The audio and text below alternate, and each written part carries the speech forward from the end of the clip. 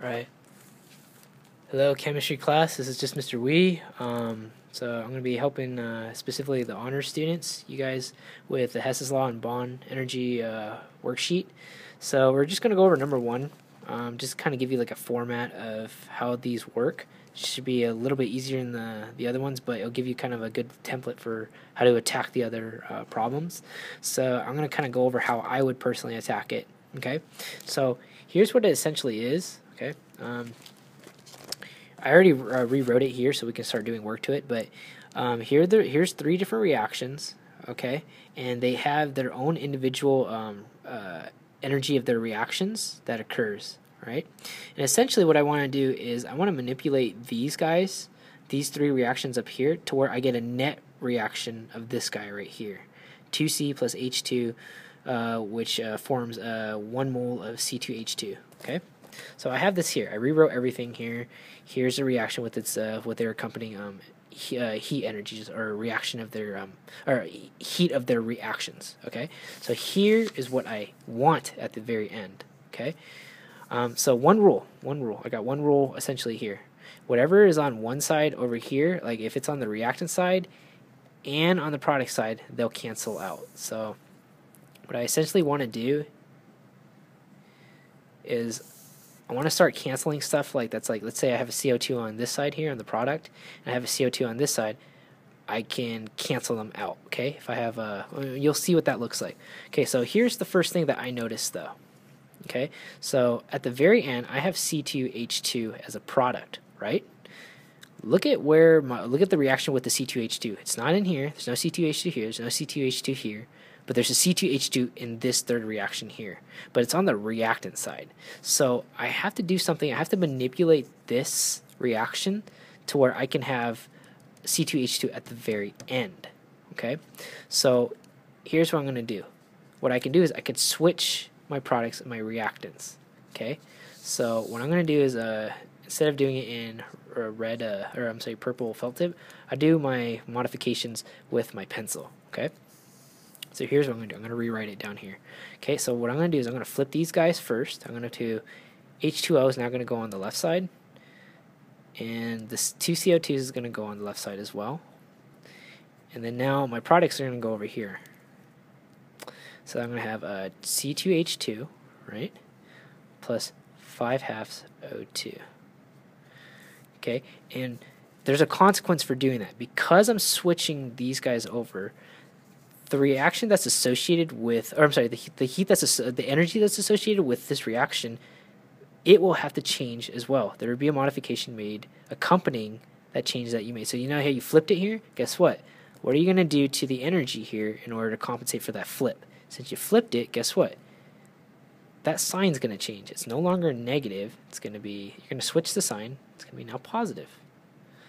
1301.0 kilojoules. Okay? And that's it. And that's good, because what I want at the end is I just want 1 mole of C2H2, and so far we're looking pretty good. Okay? So that's how I would first attack it. I would see whoever I have at the kind of in the beginning is a reactant. If I see it's on the other side, I would just flip the stuff around. Okay? So that's the first step. Okay. What else do we see in here? I'm going to go to 2Cs. Oh, wait. Look here. Do any of the reactions have a carbon in here? No straight carbons in here. How about here? Not really. It's just H's and O's. Okay, with a H2O. Here I have a carbon, and guess what? It's on the left side. But how many are there? There are 2. That's what I want at the very end. Okay, so on your worksheet, it's going to look like this. There's the reaction that I want at the end. Okay, I just decided to write it on green paper. So over here, what I'm going to do is I'm going to take this reaction. You see how there's only one? If you look at the coefficient right now, there's only one C in the front. There's only one O in the front. There's only 1 mole of CO2 right here. Think about what I have to do to get 2 C's. Okay, think. What I could do is I can multiply that 1 C by 2. But if you do that, you have to multiply everything in the reaction by 2. So here's what I mean. This is what it's going to look like. I'm going to have to multiply this whole thing by 2. Okay, so I'm going to rewrite this guy down here. So look, now look what I have. I have two C's now, right? Because I multiplied the 2 to the 1. How about over here? I have 1 O2. 2 times 1. It's going to be 2 O2s. One more. There's a CO2. There's only one, but since I multiplied everything by 2, I'm going to have 2 CO2s. 2 moles of CO2. Whoops. Sorry about that.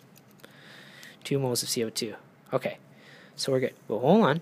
There's a consequence to that. Just like before, whatever I did to my reaction, I kind of have to do to the energy of the reaction. So over here, guess what? I'm going to multiply this whole thing by 2. Essentially just doubling the reaction, the heat of the reaction here. So if I do that, H, and by the way, I'm not doing any calculations until the very end. Well, like in terms of adding all this stuff up at the end, okay? But I'm going to go sequentially. So if I multiply this guy, I'm going to go sequentially by each heat and each energy. So right now I'm going to go here sequentially. I multiply 2 times negative 393. So let's see. 2 times 393.5. So it's 787, but remember it's negative, so it's negative 787, okay?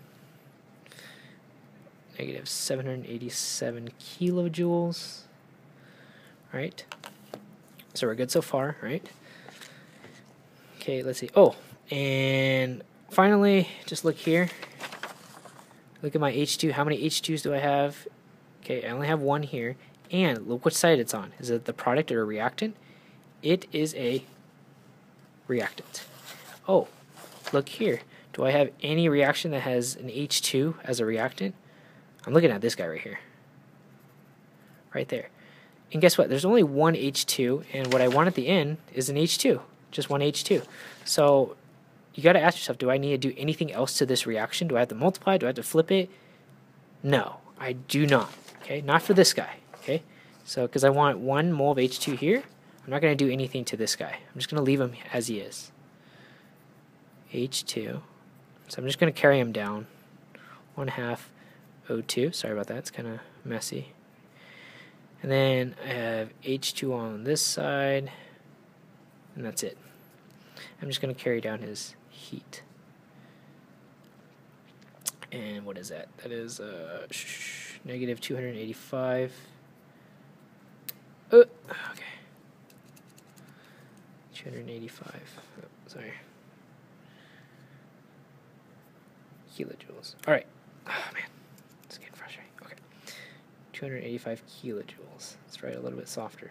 All right. So now what we want to do is we have to make sure that our reaction is going to come to a net of 2 C's plus H2, which forms C2H2.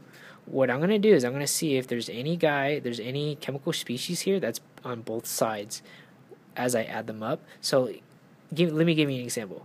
I see 1 mole of H2O on the reactant side. Do I have any H2O on this side? In fact, I have 1. This is kind of like a check at this point. I have 1 H2O here, I have 1 H2O here. Guess what? They're going to cancel out. The net reaction will not have any H2Os. Okay? What else cancels out? I have 2 moles of CO2. Are there any 2 moles of CO2 over here? Yes, there are. Okay. How about C2H2s? Are there any C2H2s on this side? No. I'm sorry. There are no C2H2s on this side. There are on this side. So my net reaction is going to have C2H2 as a product. Okay. This one's a little bit trickier. It says 5/2 O2. Okay, I have a half of O2 on the reactant side, but what about the 2 O2s? If you can use your imagination, use a little bit of math, you guys will see that 2 as a fraction can be 4/2, because I want my denominator to be 2, right? So I can add these guys together. So if I did that, and I had a denominator 2, and I still wanted to represent this this coefficient as the whole number 2, it would have to be 4/2 as a fraction. Do you see what I'm saying? So it's going to be 4/2, and finally we have 1/2 O2. If you didn't understand it, please just rewind and see what I'm talking about. So it's 4/2 plus 1/2. That should give me a total, okay, if I add these up, these should total up to about 5/2. Okay, so if these total up to about 5/2, please trust me on this, you can check on your calculator, okay? what this does is this will completely cancel out, because any guys on the reactant side can kind of bunch up together. They can combine, okay? But if they're on the opposite sides, we have products and reactants, they can cancel out, okay? Since we have 5 halves here and we have 5 halves here of O2, they all cancel out perfectly, okay? So how about the 2 C's? Are there any C's on this side? Not quite, just by itself, I mean. There's no carbons by itself. And any H2s on this side? No, okay? So at the very end, I should have 2 C's plus H2. And it should go to C2H2. And then you got to ask yourself, is that what I want at the very end? Yes. So this checks out. Okay, so finally the math part of it is everything that we did before, how we modified the numbers, like we multiplied this guy by 2. I'm sorry, we multiplied this guy by 2, and I kind of flipped the sign, basically. I'm just going to kind of like show you what the order of operation is. I essentially just like flipped it. I made it opposite. When we talk about opposites, we add a negative sign. So I have a negative sign of negative 1301, right? Now it's positive, okay? Now I just add them together. Just like how I do with the reactions here, I add everything together to see what I get at the end. Same here. Okay, so I'm going to add these two together. I'm going to do it off camera. Oh, and lo and behold, magically, my heat of the reaction, okay, it makes me mad, should come out to about, let's see, 228.2 kilojoules, okay? That should be your final answer. So go ahead and check your answer out, and try this format and this template on the other problems, okay? And I'll see you guys around. Good luck.